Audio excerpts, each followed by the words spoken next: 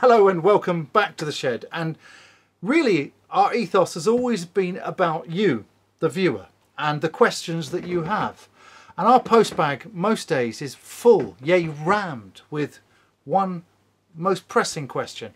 What if I have a remote camera somewhere obscure and I need to move said camera, maybe even pan, change the frame, etc. How would I do that in a cheap and accessible way? What would I use? And well, dear viewer, we'll do our best to answer that. We'll answer it with these astonishing products. Yes, I present to you the BR Remote and of course its fellow sister in arms, the Micro L Head.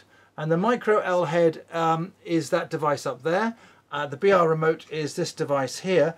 And what it gives you is the ability to put a tiny camera somewhere obscure and then to move the frame. So if I was to stand here and you would look at this hideous visage here, that's me by the way, that's the mic. If I was to pan it left and right, you look, it would move. And it would move in a controlled sense. So we've mounted this incredibly haphazardly. But we've done our best, and we are after all in a shed.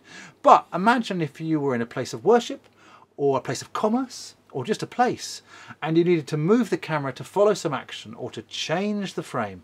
You could use this BR Remote, which retails for about £185, and you could tie it up with the micro head, which is under £1,000, and you could move your micro camera to change the view wherever you needed to, up and down, and in with various degrees of subtlety.